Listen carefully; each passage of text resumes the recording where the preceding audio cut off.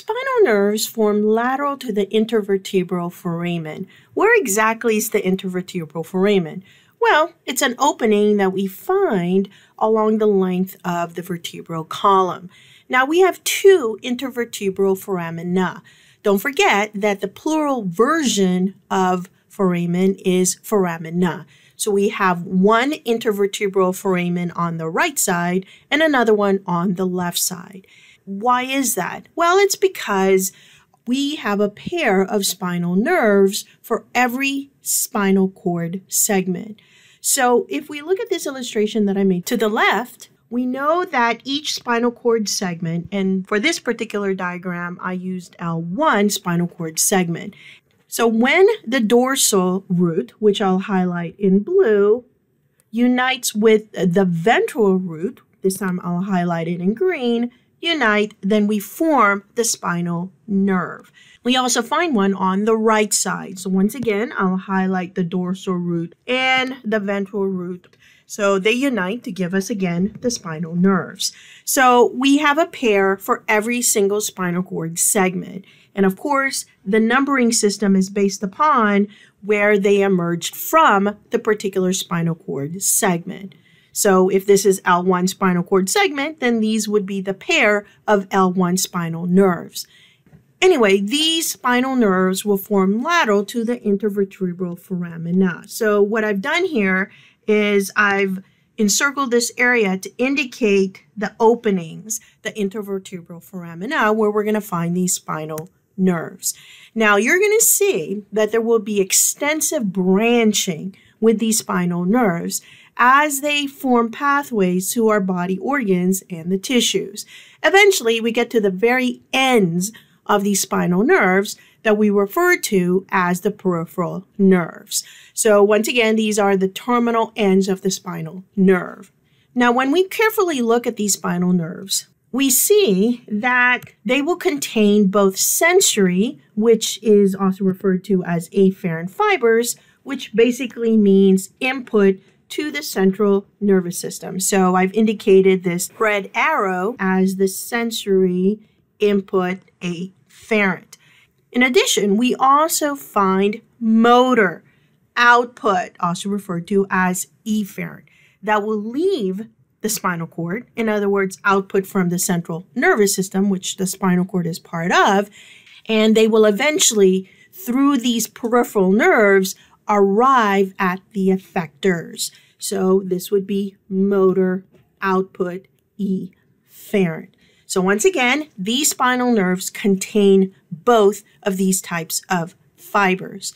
Therefore, we can refer to these spinal nerves as mixed nerves. Well, one of the branches that we begin to see with a spinal nerve is when they form what's called the rami communicantes, and commonly known as the communicating branches. So this rami communicantes will branch to give us the white ramus communicans, or we could just simply say white ramus, and the gray ramus communicans, which we can just simply say gray ramus. Incidentally, ramus is the singular form, while rami is the plural form. So let's look at this white ramus communicans, or simply white ramus. Please remember that these white rami will only be found at spinal cord segments T1 to L2. So if we, let's say, look at spinal cord segment L3, will we find these white rami? No. Well, what if we look at, let's say, C4 spinal cord segment? Would we expect to find white rami? No, because once again, this white ramus communicans, or white ramus, is only found between spinal cord segments T1 to L2. So please remember that. Now, we also find additional branches, which we refer to as the dorsal or posterior ramus, the ventral or anterior ramus.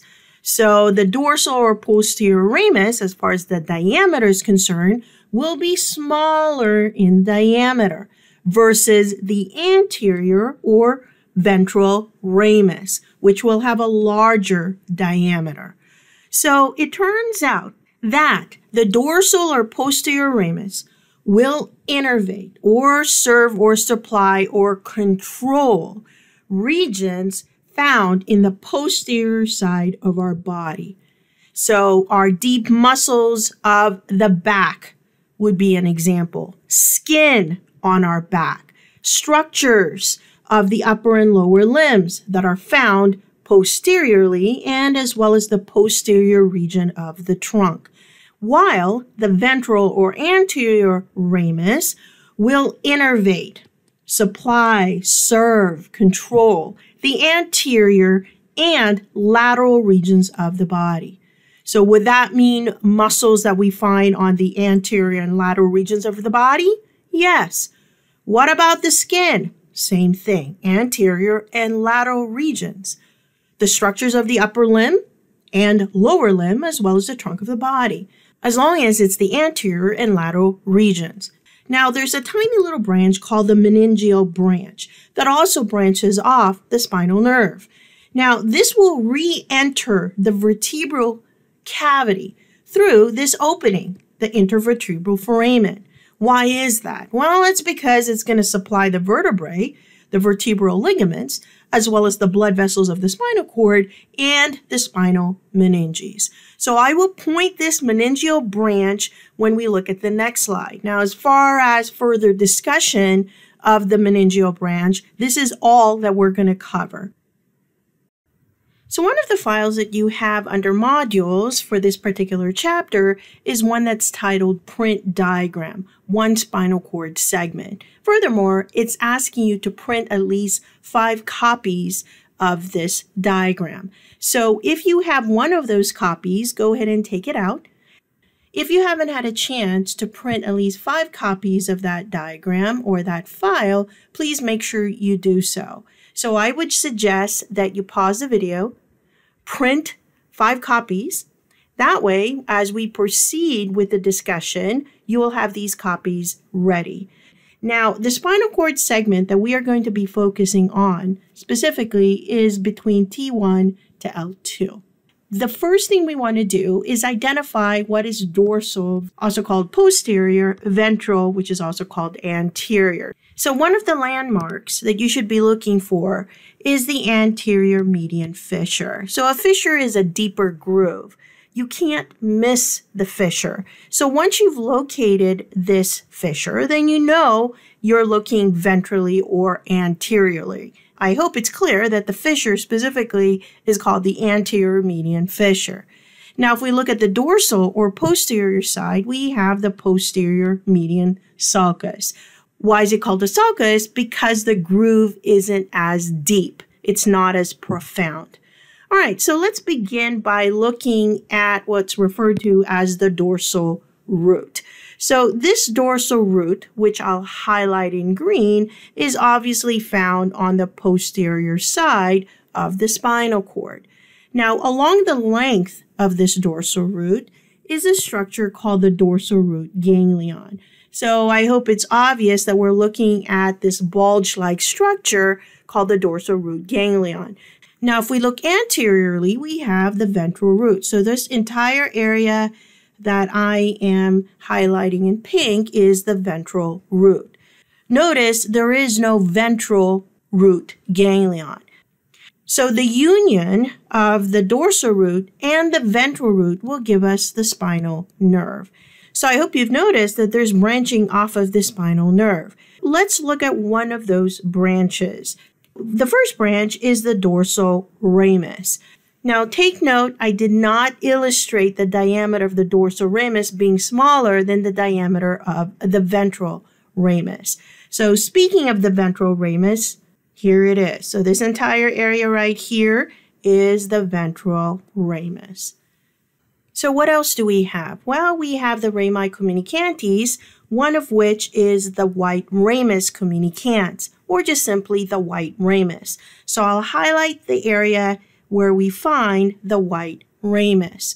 Then, of course, we have the gray ramus communicans. This time, I'll highlight it in gray. So here is the gray ramus communicans, or simply gray ramus.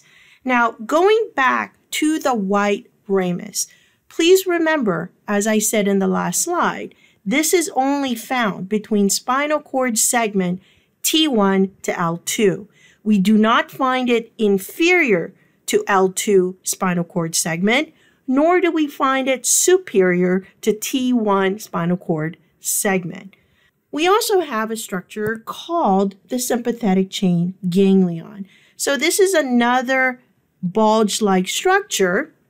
And what exactly do we find in the sympathetic chain ganglion? We'll discuss that actually in the next chapter. Then we have what's called the sympathetic chain. So this area that I'm highlighting in this light gray is the sympathetic chain. So there's this structure that I am going to color in with this orange highlighter. And this offshoot, which I'm calling it as an offshoot for now, we're going to actually identify it with the correct term. But that will not be till the next chapter. So for now, I'm just referring it to offshoot. The last branch off of the spinal nerve is this meningeal branch. So I briefly mentioned the meningeal branch in the last slide. So this is going to go back into the intervertebral foramen. Why? Because once again, it's going to supply the spinal meninges, it's going to supply the blood vessels of the spinal cord, it's going to supply the vertebrae, and as well as the vertebral ligaments. Before we move on to the next slide, I want to look at the gray horns, specifically the part that's highlighted in yellow and the part that I labeled lateral gray horn. So this lateral gray horn, just like the white ramus, is only found between spinal cord segments T1 to L2. So it's important to remember that the white ramus, T1 to L2, the lateral gray horn, T1 to L2. So what I'd like you now to do is to go ahead and take out the second copy of the one spinal cord segment diagram. So what we're now going to discuss is the somatic afferent or somatic sensory division of the peripheral nervous system. So I've inserted this particular image. In fact, you have a copy of this in the nervous tissue presentation or lecture notes.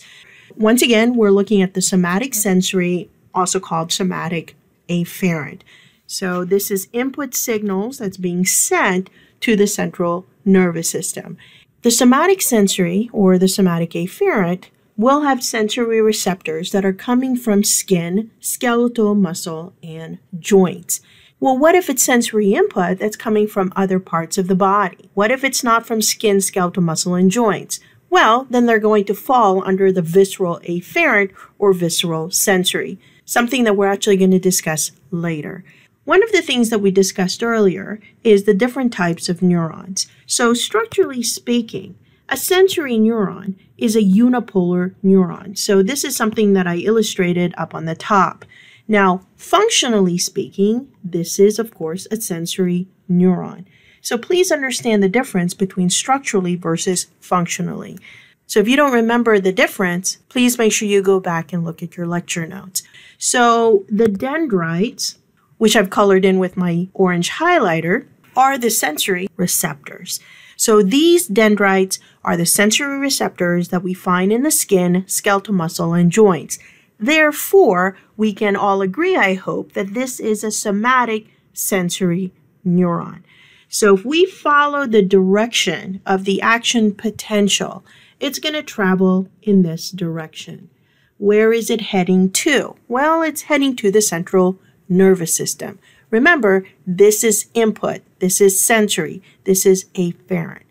So what we're now going to do is illustrate somatic sensory neurons as it's sending signals to the central nervous system, and of course the spinal cord being part of it. So let's say someone pokes you on your back. So you're feeling that because of your somatic sensory neurons. Now remember, this is from the skin of your back, right? So if someone pokes you on your back, I hope that's obvious that you're poking the skin. How are we going to illustrate this? Well, let's see.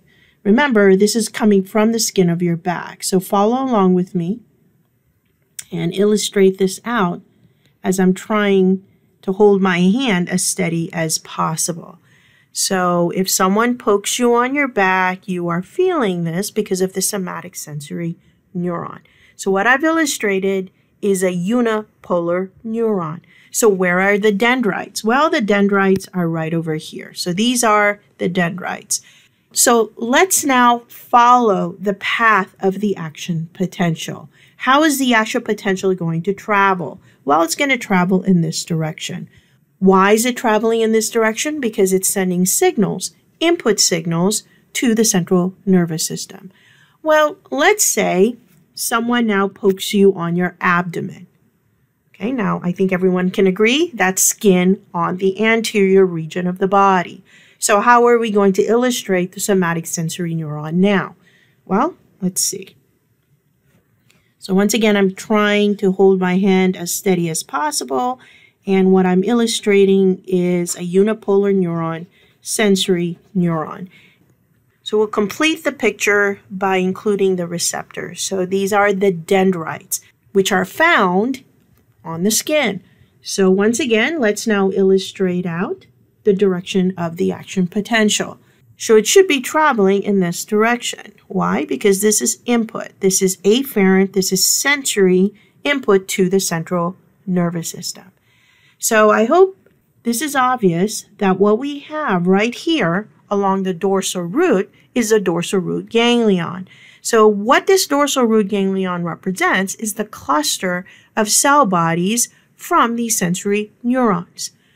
And if you recall, the cell body is the part of the neuron where we find the nucleus. We can also refer to the cell body as the soma.